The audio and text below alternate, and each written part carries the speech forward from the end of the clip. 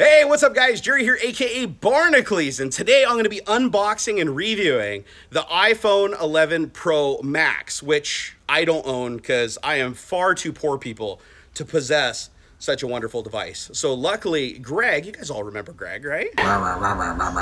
Hey guys, how's it going? Yeah, you guys remember me. He used to talk shit in the back of my videos playing racing simulators, pissed drunk. Mid-gear. Left four, very long. Dude, I'm so awesome.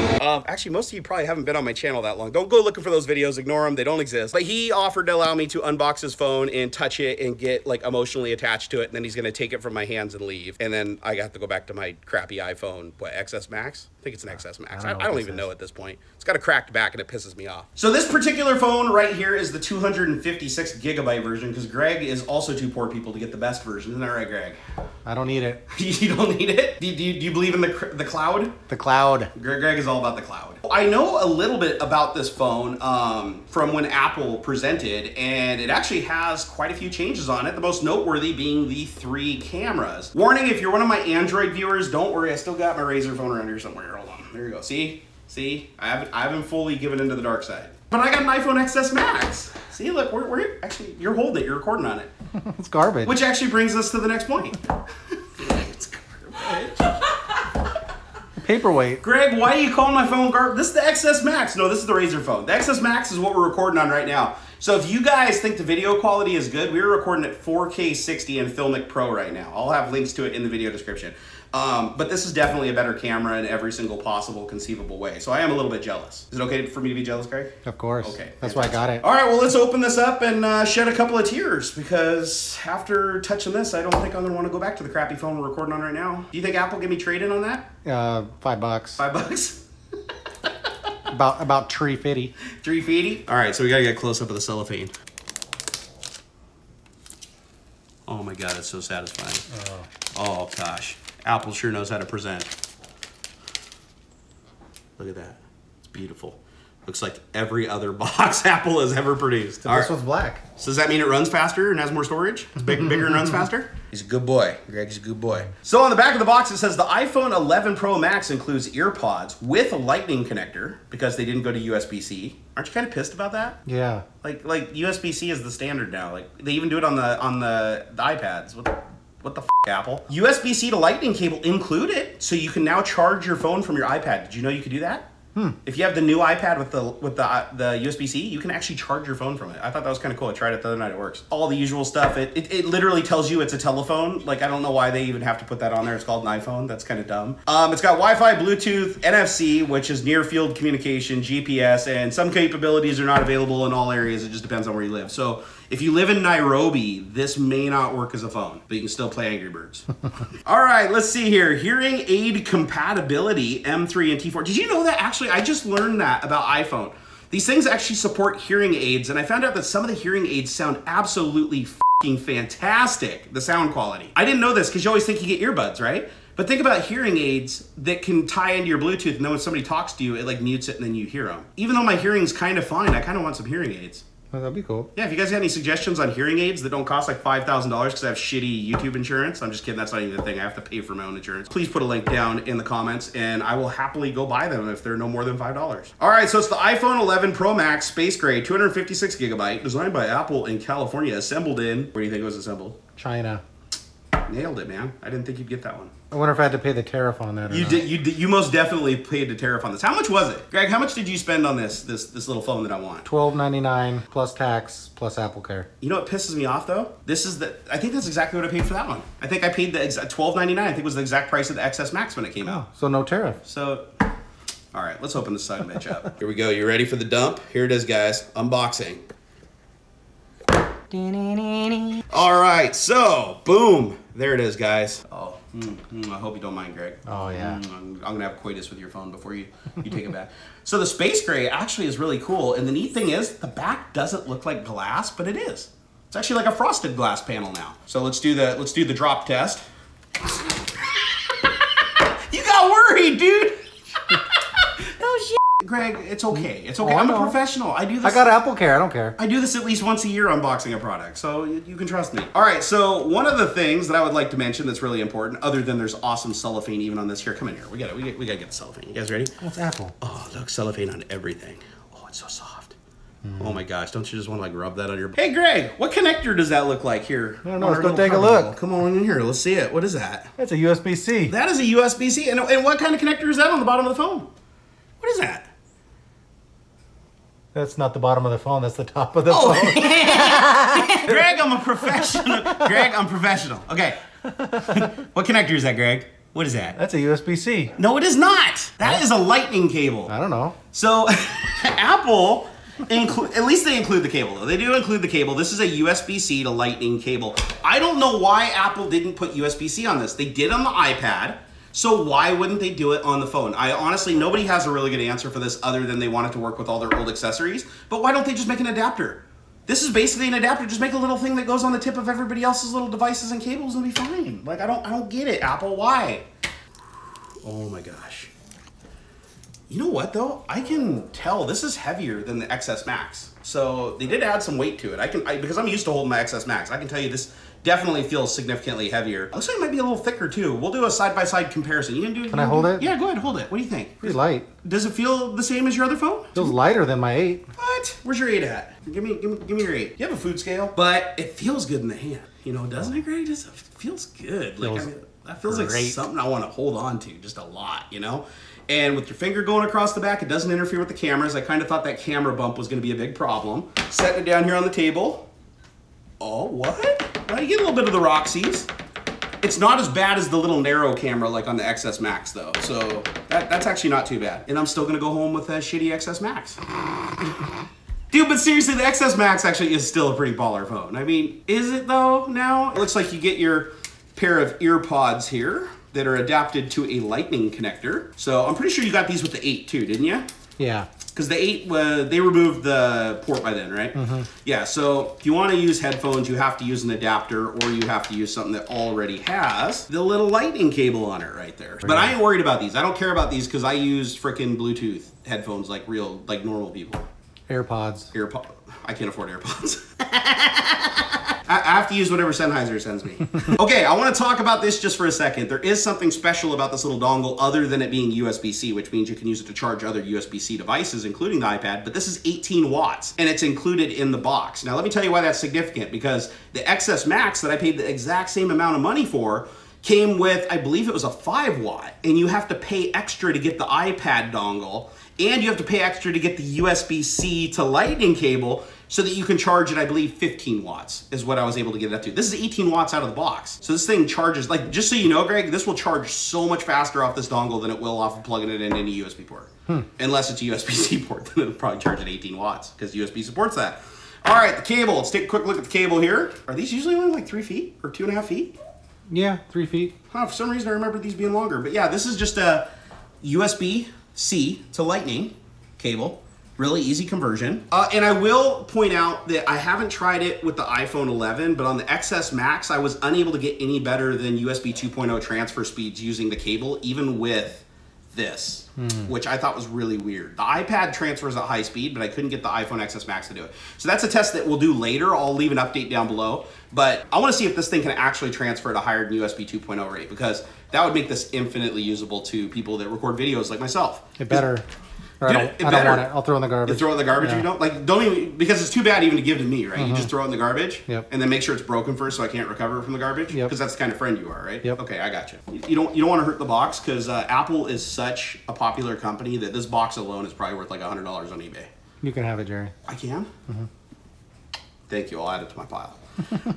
Is it sad that I have a pile of empty iPhone boxes? All right, so here we go. It's gonna have some charge on it right out of the box. Is it on? Yep. Okay, we're booting. Let's see here. Here we go. It's first time booting up an iPhone 11 Max Pro or Pro Max. Which? Pro Max, right? Yeah, Pro Max. Guys, I don't research stuff before I make videos. I just make the videos. Okay? Hello. Does it say hello? Is it gonna say bonjour next? Hola. All right, so do you know Japanese? I don't know Japanese. Select your region. We are in the United States of America. Wow, it actually popped up on my phone and asked me if I'd like to transfer everything over. Greg, no. would you push continue? Oh, now you got to do the Face ID. This is where they say it's 30% faster with this phone with the new Bionic 13 processor. Greg, since you have a big head, you got to like roll it around, and you might have to like have somebody hold the camera because you can't put your arm that way. Yeah, it's like learning like your melon. You may have to do it like 2 or 3 times because of the size of your head though. It's not doing it. See, Greg is new to Face ID because before this he had iPhone 8, which I don't think it had it, did it? Because it had the home button thing. Nope. You were still rocking the home button, dude. You having Face ID is like revolutionary. Except for when people take a picture of your face and like print it out and access your phone. Oh man, the concentration is hard with this one. Look at him. Look at this guy. Look at him work for it. Come on, Greg. My password is like long and hard. He actually wrote Quick Splat Barnacules. You know that game you play when you're sitting on the shitter and then get really mad because it gets like harder than Thanos could even do, like after like 3 minutes?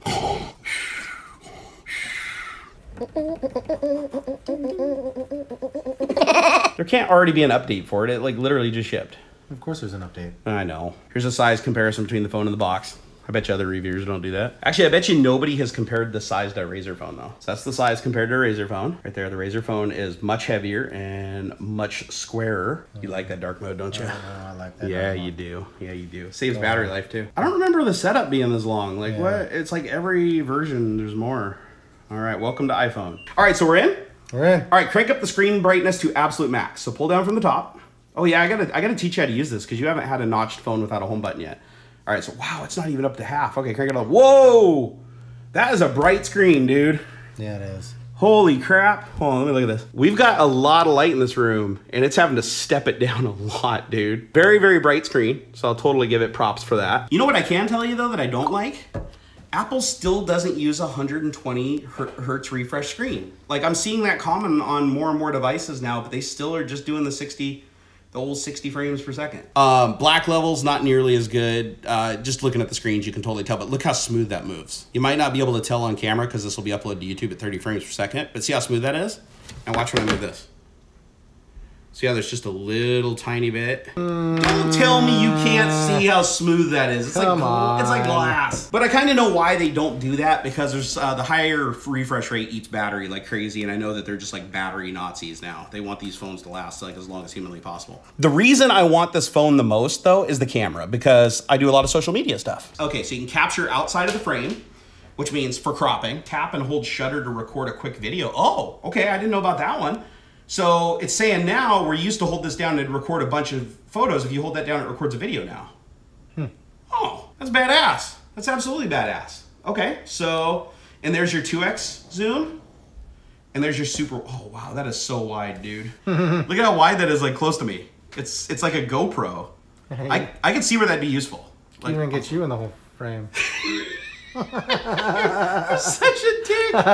This is what makes this really cool. Is the old phones you couldn't zoom between the 3 lenses. It would just go to digital zoom for whatever lens you had selected. On this one, when you zoom in, see how it transitions?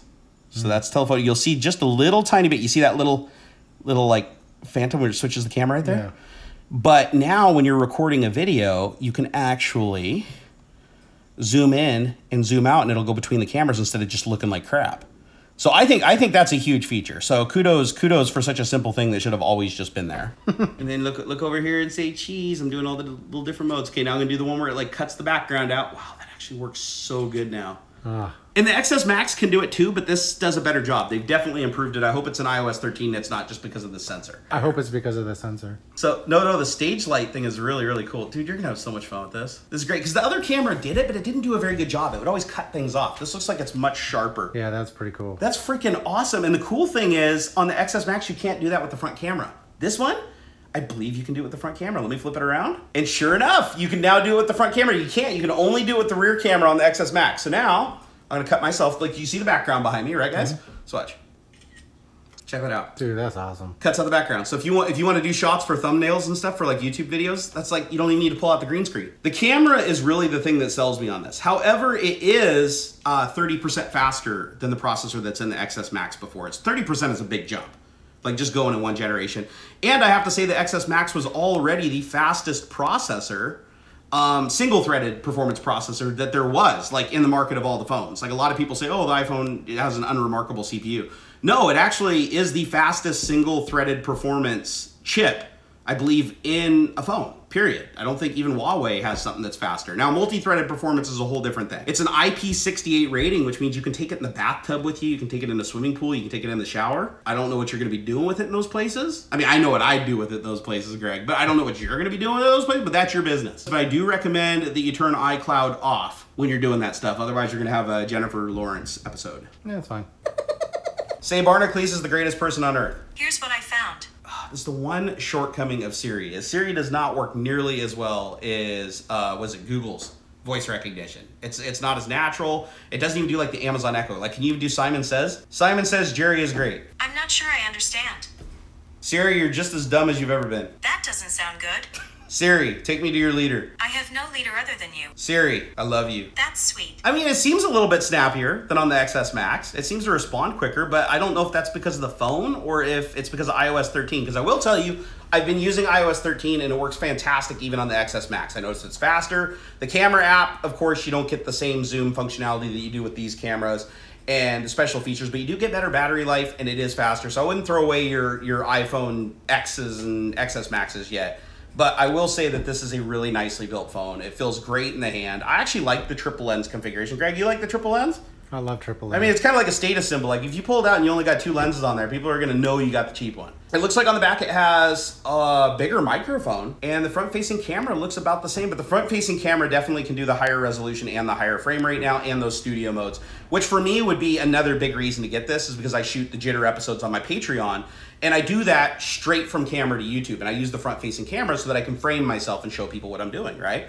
And on my phone, it's way crappier video quality, especially if you don't have a massive amount of light. So, guys, I think it's a cool phone. I think iOS 13 is actually pretty good, and I still love Android, but at the end of the day, I found that iPhones seem to do what I do better than Android when it comes to social media, email, contact. No, you think Android's better? No, you're gonna get in trouble for saying that. Why? You think the internet's gonna put my feet to the coals for saying that? Yeah. Okay, how about here? I'll do 2 takes. Okay, so if you guys like Android, just stop listening now. Okay, just like fast forward 10 seconds. This is an awesome phone.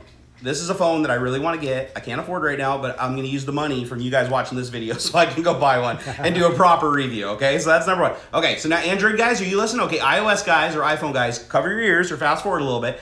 Android guys, iPhone sucks. It's stupid. Everything's better when it's Android and Google phone and Samsung and stuff, okay? What about Windows Phone? What? So honestly though, I'm happy with the build quality. I'm glad that they did the updates more to iOS. Like, the hardware is cool, don't get me wrong. The new 30% faster processor and the machine learning and AI stuff that this is capable of is actually really cool. It is a big step up generationally than the previous phone performance-wise. But I have to say the biggest improvement to the phone as a whole, the iPhone, is iOS 13. Like, literally, even if you have an older device. So I do recommend installing it and giving it a try. And hopefully it doesn't have that same bug in it that I reported on where I can just hijack your camera remotely and, like, watch what you're doing. They fixed that one, though, right, Greg? I think so. Maybe? Well, not for the CIA. They've always had access to it. All right, guys. Well, I hope you enjoyed watching this video. And until next time.